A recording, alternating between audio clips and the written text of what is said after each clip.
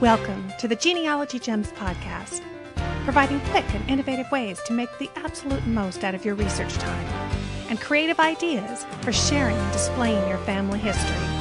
I'm your host, Louise Cooke.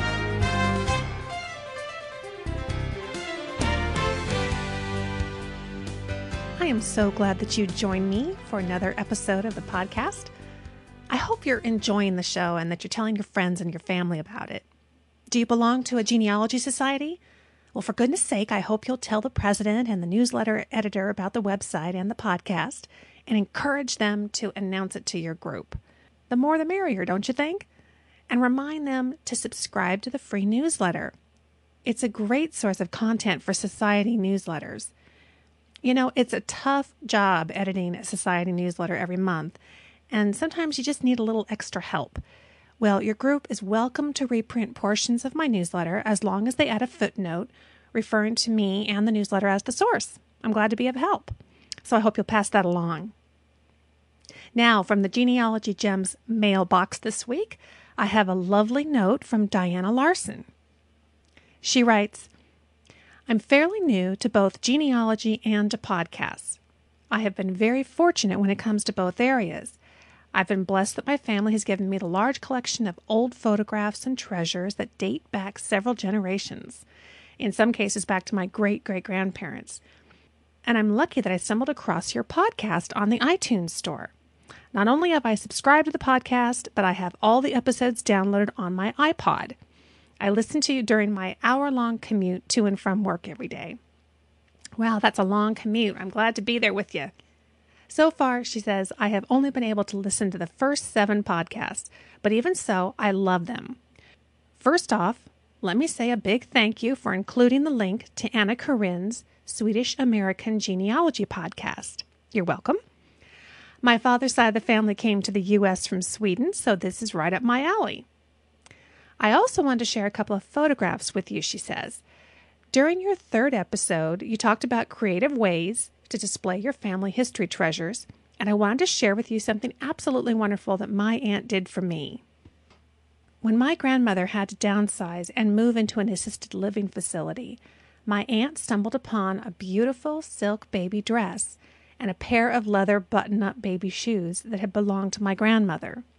She had these framed for me, along with a photograph of my grandmother on her first birthday wearing them.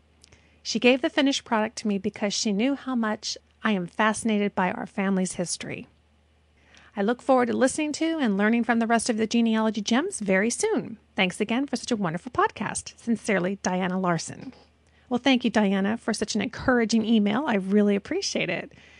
Diana emailed me 2 wonderful photographs, and you'll find them in the episode 22 show notes.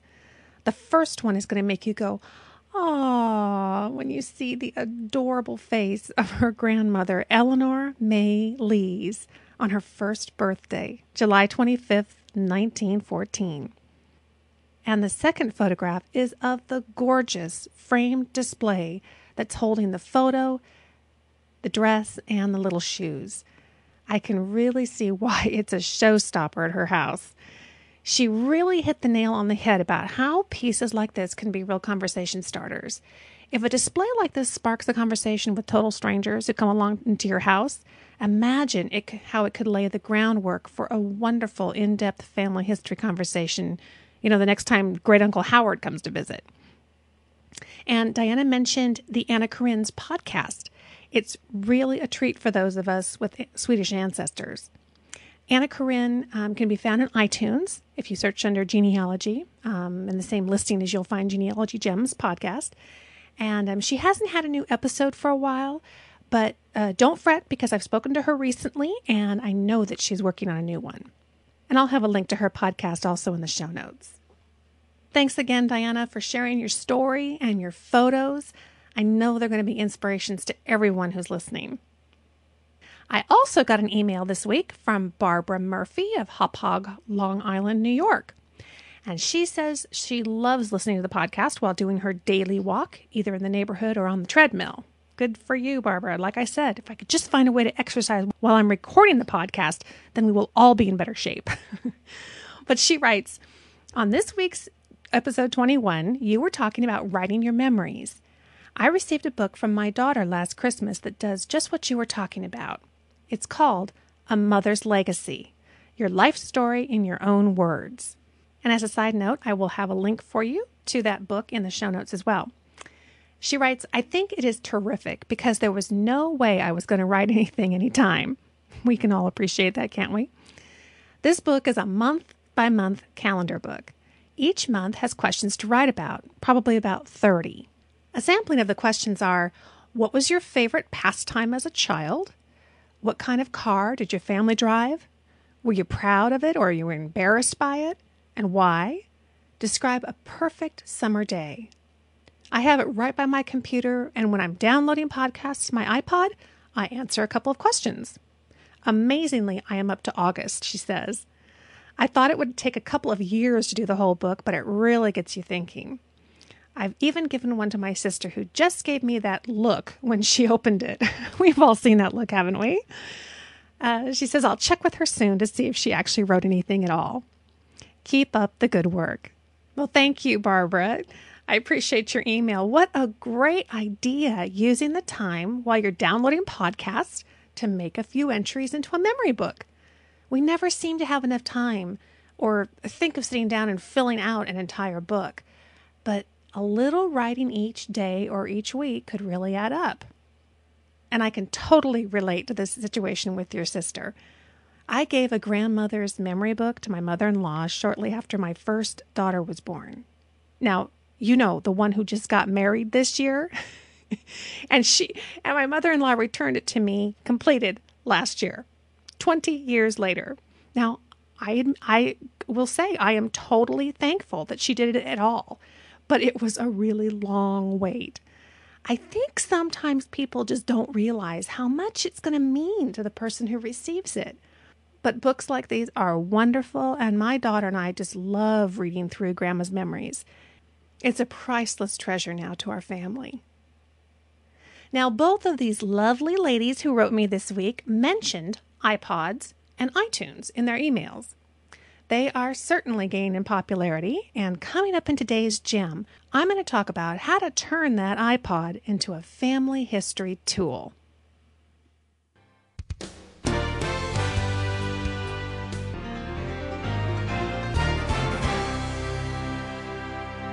There's a good chance that since you're listening to this podcast that you own an iPod. Now, of course, I'm sure many of you listen through your computer. And it used to be that pretty much only teenagers and 20-somethings owned iPods. Well, times they are changing. And according to a study conducted by the nonprofit Pew Internet and American Life Project, as many as 22 million American adults, or about 11% of the population, own iPods or other MP3 players in the United States. In fact, the iPod was the catalyst for my creating the Genealogy Gems website. My husband and my kids gave me a video iPod for my last birthday, and I was really excited about listening to music and watching my favorite TV shows since at that time I spent a lot of time sitting in the car waiting for my youngest daughter to finish sports practice. Well, one evening I was looking through iTunes and loading music into my iPod when I saw listings for podcasts. I quickly realized that these were free audio shows, and I typed Genealogy in the search box, and the rest is history. Well, within a few short weeks, I had given myself a crash course creating a podcast by studying other websites on the internet, and the Genealogy Gems podcast was up and running. Nowadays, I rarely listen to music on my iPod, but rather have a couple of favorite TV shows and a slew of podcasts on a variety of topics that I love listening to. And it seems like everywhere I turn, people I know are popping up with iPods. It's definitely not just a teen thing anymore. But iPods aren't cheap, and it always seems to me that it would be nice if you could get more use out of them. Well, as the gem name promises, I've got a pretty cool way for you to turn your iPod into a family history tool. Back in April 2007, when I was preparing to interview Steve Morse, I started looking at buying a portable tape recorder. And I wanted to get a digital one so that it'd be easy to download the audio files and use it in the podcast. I'd actually been thinking a lot about recorders because I also wanted to record some interviews with family members. After doing some research, I discovered that I already owned a digital recorder. My iPod. I just needed to buy the right microphone for it. I decided on the Micro Memo high-fidelity digital audio recorder for the video iPod by Extreme Mac. And I'll have all the information about that in the show notes so you can take a look at it. Now keep in mind that this particular microphone only works with the video iPod. When iPod recorders first started coming out, it looks like they had some problems, but the Micro Memo has worked flawlessly for me, and the 30 gigabyte video iPod is really well suited for this kind of technology. The Micro Memo snaps easily into the connector at the base of the video iPod where you would normally plug your charger in. And it has a flexible microphone plugged into the side of it, which you can bend it any direction that you want towards your sound. And this little microphone is really smart. When you plug it into your iPod, it automatically puts your iPod in voice memo mode with the option to start recording or to cancel. I don't know about you, but sometimes it gets a little confusing zipping through the iPod menu and you're looking for things. So I love that it starts me off exactly where I need to be. To start recording, you just scroll to select record and you press the center button on the iPod. That's kind of like your enter button. On the screen, you're going to see a digital clock start ticking away and you just start talking. The clock will show you exactly how long you've been recording, and you can select pause at any time, in case some noise comes in or you want to redo it or whatever. And when you're done, you just select stop and save, and your recording will be stored. It's just that easy. And if you want to play back what you've recorded, there's actually a little built-in speaker on the Micro Memo. You just press the little silver button and kind of hold it down on the front, and you can listen without your earphones, which is nice because maybe the person that you've been talking to would like to hear it play back as well. Unfortunately, the playback is a little bit quiet because the speaker's kind of small, but it's more for a quick check to make sure that that it's recording properly than a way to really listen for an extended period of time. But it is a neat little feature to have. Do you remember that episode 18 about Colorado history that I did? Well, all of the on-location audio that you heard in that episode, the train whistle, the mine tour, everything, that was all recorded on my iPod. The process for downloading the audio is pretty much the same as other types of file transfers that you're going to do with your iPod. You just plug it in and you open up iTunes, which will immediately detect that you have new recorded voice memos on your iPod. And it will ask you if you would like to download them into iTunes, which means that they're going to then be saved onto your hard drive. Once they're on your hard drive, then you can use the recordings in a variety of ways. You can add it to a video, you could post the audio onto a website, or you can add other audio and music and everything and put it together, and you could burn it on a CD if you wanted to. Now let's talk more specifically about the recording. If you have a family interview where you really want to sit down and have a two-way conversation with someone, you might find the single microphone's a little bit restrictive, but no problem.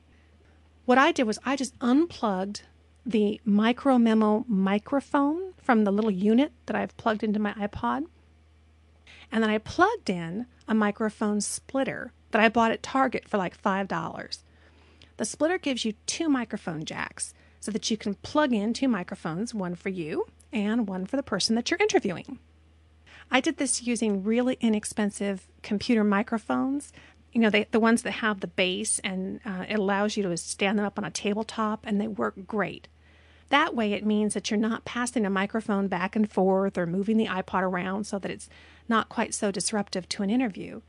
You just want your subject to be relaxed and focused on telling their family history to get the very best interview possible. So now you can record anywhere and anytime the opportunity presents itself. You can also record with an external stereo microphone. Just be sure to flip the little switch above the microphone jack on the Micro Memo unit and switch it up to line. You can also use the line feature to record from another source other than a microphone, like your computer or a mixing board or a stereo. Just plug the cable into the 3.5 millimeter jack and make sure that you've switched it to the line mode. And this will allow you to record in stereo direct to your iPod. When you're on the road, you never know who you may come across, and this way you have multiple ways to capture audio when you need it. I have some old family history recordings on cassette tapes. You know, a little patch cable, I could hook that up and I could finally get them converted to digital. See, I'm learning things while I'm teaching you, which is great. But your little iPod is even more of a workhorse.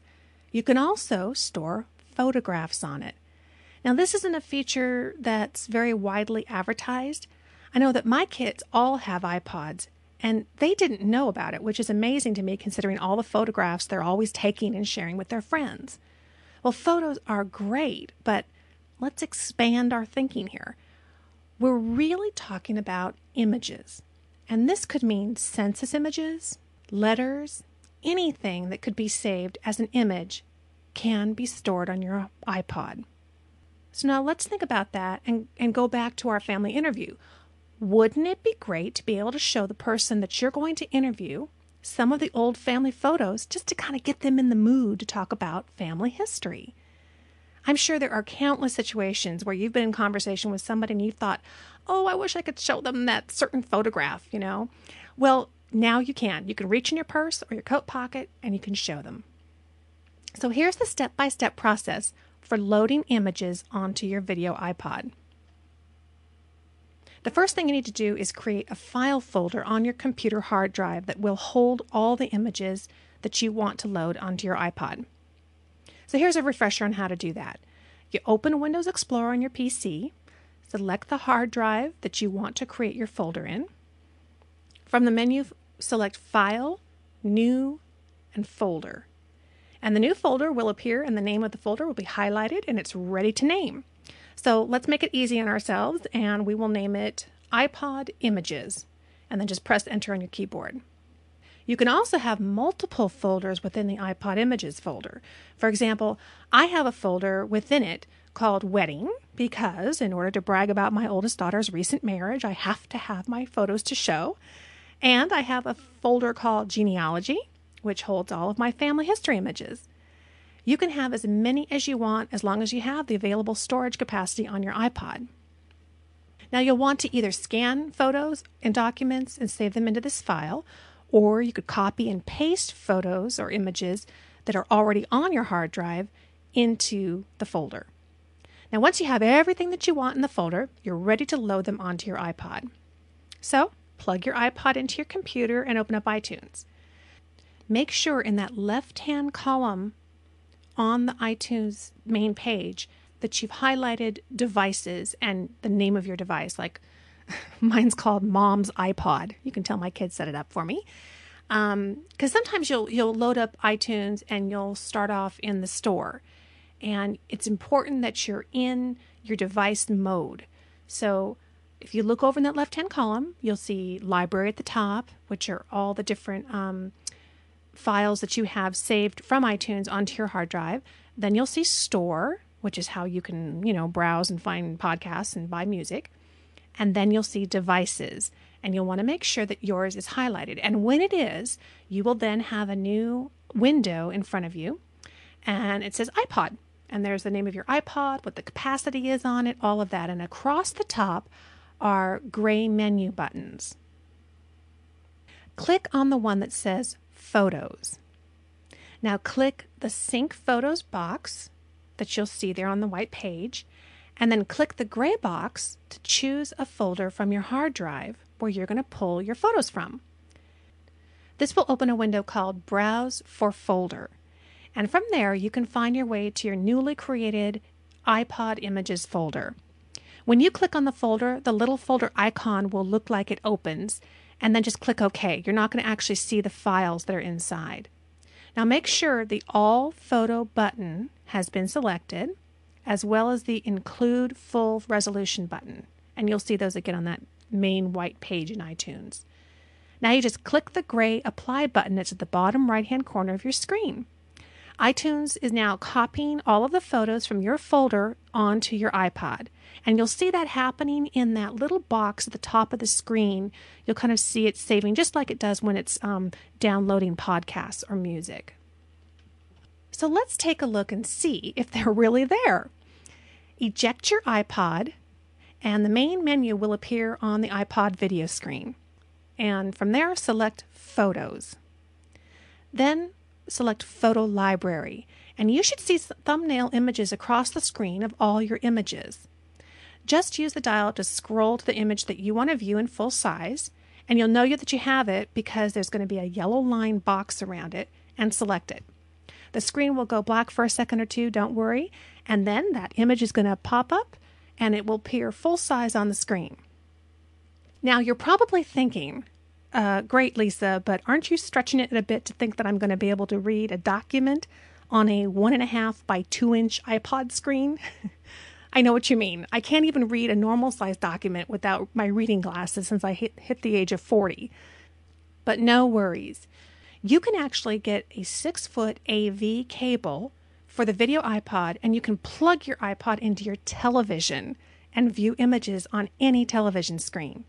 This is a real bonus when you're at Great Aunt Bertha's house and she doesn't have a computer. The cable is super easy to use. You just plug one end of the cable into the headphone jack on your video iPod and the other 3 plugs into the corresponding yellow, white, and red jacks on your TV. Then you just turn your iPod on, and from the menu you select Videos, then select Video Settings, and now select TV Out, and just click the button until you select On for TV Out, which means you're going to be sending that signal out to the television. Click the menu button and go back and select the photograph that you want to look at. Or you could even watch a video podcast or television show, or even listen to music on your television for that matter, and just press play. You may need to change your television tuner to the appropriate channel to receive the signal. On my TV, I had to actually switch it to input 5. Now keep in mind that older televisions may not have this feature, be compatible, and therefore the cord might not work. But I'm guessing that any television that was purchased in the last 5 or 10 years will probably be compatible. So now you can gather the family around the television set and share your photos and videos in big living color. Why, you could even invite your friends over for a family history scrapbooking party and listen to the Genealogy Gems podcast through your television. And here's a fun way to show your photos on the TV to your family. Create a customized photo slideshow. In the Photos menu in your iPod, the first option should be Slideshow Settings. And within that menu, you can set the iPod to show your photographs as a slideshow. And here's how to do it. First, set the time per slide at 2, 3, 5, 10, or 20 seconds per picture. 5 seconds is pretty good for setting photos to music, and 10 seconds might be more suitable when you're showing kind of unusual photos that people really haven't seen before and that they might want to take time to look at more closely. Now you're going to want to select your music to go with the slideshow. You can select any of your existing music playlists, or you can just set it to Now Playing, which is going to play whatever songs you have on there randomly. But I kind of like to create a new playlist specifically to accompany the photos. That way you can choose exactly what songs that you want, and you could even select your time per slide to kind of coincide with the beat of the music. So if you want customized music to go along with your slideshow, just take a moment and get that created on your computer before you set up the slideshow in your iPod. Next, set the repeat and shuffle photo settings to off. I made the mistake of leaving these on, and it didn't work. So make sure they are on off. Now select transitions to choose how you would like the photos to change during the slideshow. I kind of like the dissolve transition for more sentimental slideshows, and transitions like radical and swirl are for more whimsical, kind of fast-paced slideshows. There's lots to choose from, so just play with it and try it out and pick what you like. Now you're ready to go. Using the menu button, navigate your way back to the Photos page and select the folder of photos that you want to play as your slideshow. When you see the list of thumbnails and the yellow boxes around the first image, you're ready to go, so hit play. The music playing along with the moving photos is really cool. You're going to love it. So consider the powerful little iPod. We've dramatically lowered the guilt-o-meter in buying one now that you know just how much family history work it can really do for you. And besides, down the road, when I have finally got some video podcasts published, you'll be able to watch them in living color on your own video iPod. So go to my website at genealogygems.tv for all the instructions and the equipment that I've mentioned in today's podcast. I hope that if you do consider purchasing any of the items that I've talked about today, that you'll do it through links on my website. The links simply tell the vendor, such as Amazon, who referred you to them. The price is the same, and all your personal information only goes to that vendor. I don't see it, or none of it is sent to me. But by getting to the vendor through my website link and making a purchase, you help support the podcast and defer the production costs. So we all win. So thanks for keeping that in mind. My iPod is fun and hardworking. And now I can really hardly remember ever not having one. So whether it's recording a family history interview, making recordings from old cassette tapes, or being able to pull out and show family photographs, or if it's putting together a terrific slideshow and gathering the family around the television to watch it, I think that you're going to find that your iPod does a whole lot more than just play music. So happy listening and happy viewing. That's it for this edition of the Genealogy Gems podcast. Thanks so much for making me a part of your day. I hope you'll take a cue from Diana and Barbara and drop me a line at genealogygemspodcast@gmail.com and tell me about your projects, your ideas, and suggestions for the show. And of course, be sure and visit the website at genealogygems.tv. I hope you're enjoying the new format and taking advantage of all the different pages on there. I'm still working on adding lots of content. You're going to find not only the show notes, but you can also sign up for the free monthly newsletter and watch genealogy-related videos and lots more. So it's lots of fun. So until next time, I wish you a treasure trove of genealogical gems, and I'll talk to you soon.